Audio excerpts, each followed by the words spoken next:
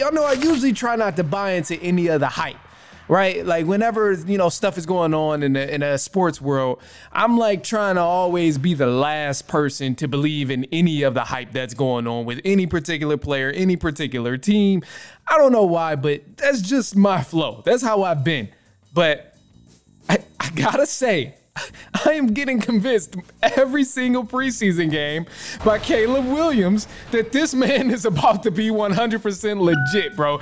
This dude is a baller, dog. Now we already knew he was nice at USC, seen the type of throws he made, and I get it's preseason, but damn it, I can't help but to buy into the hype because these throws he's making is insane.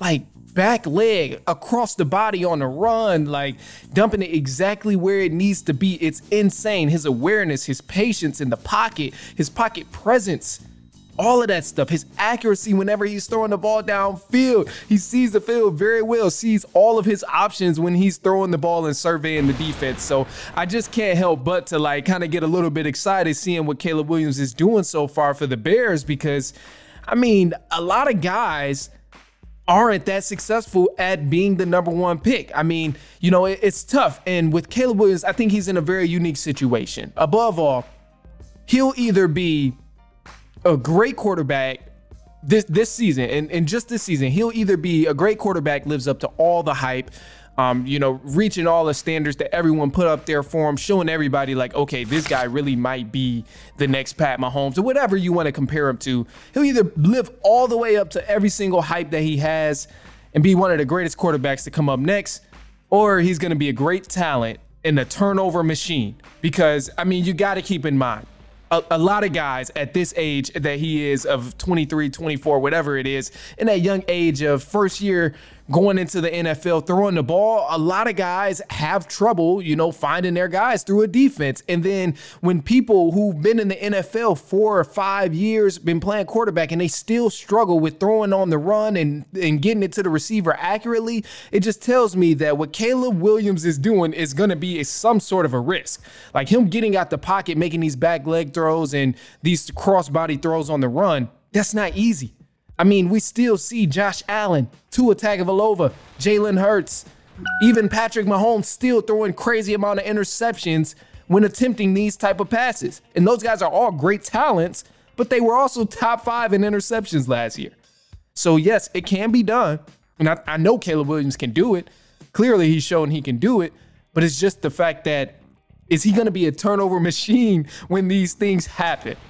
Because we haven't seen that in the preseason, but also keep in mind, you got stars on other teams' defenses who are not playing. You got guys who know how to read plays up and down, who know how to read the quarterback up and down. They're not playing right now. Defensive backs, top 5, top 10 in interceptions, they're not playing right now. The pass rush is not going to be as strong because guys aren't at full strength when you're going against these teams. So you got to keep that in mind, but again, I 1,000% expect Caleb Williams to give us more plays like the ones we've seen, these cross-body throws and just putting it right where it needs to be on the run. But above all, I would be even more impressed if he does this and continues to limit his amount of turnovers, because that's what's really going to be the secret sauce right there. A lot of guys can make these throws, and we pick and choose when we want to get hype. Unfortunately, I don't know why, you know, media does that, but guys like Caleb Williams, Pat Mahomes, Tua Tagovailoa, Jalen Hurts, Josh Allen, the thing that separates all of them from Pat Mahomes and Lamar Jackson is the fact that those guys, Pat Mahomes and Lamar Jackson, can throw on a run and they limit their turnovers. They limit the amount of interceptions, the fumbles, and all of the silly things that they have. And that's a huge deal breaker right there. But ultimately, I think the Bears are going to be in good shape. I mean, you know, judging from the preseason and looking at the pieces they picked up on the offseason, I think the defense is going to somewhat hold up their own. They brought back their linebackers, Tremaine Edmonds and TJ Walker. Those guys are going to be a huge help. And above all, man, you know, they got a new defensive coordinator. It's kind of some things up in the air, but the last thing I'm worried about, I mentioned the defense just because the last thing I'm worried about is the offense and what they can do. I'm sure we're going to see the Bears score the ball. That's like going to be the main source of entertainment, is watching the Bears offense go to work with Caleb Williams and all the receiver options there. But the main thing is that defense going to really step up to the plate and make something happen? Because you just never know. You never know. And we've seen over the course of the past few years, that's been the case where the defense has struggled and the offense just so happened to struggle as well. So we'll see. But I guess you can say I'm buying into the hype. I guess you can say I've officially bought into the hype of Caleb Williams and what he can do, because this is insane. Watching these throws that he's making is insane, man. Not a lot of guys can do it, but it takes a lot. It takes a lot to actually be able to do it in the game, you know, man? Like, it's crazy. So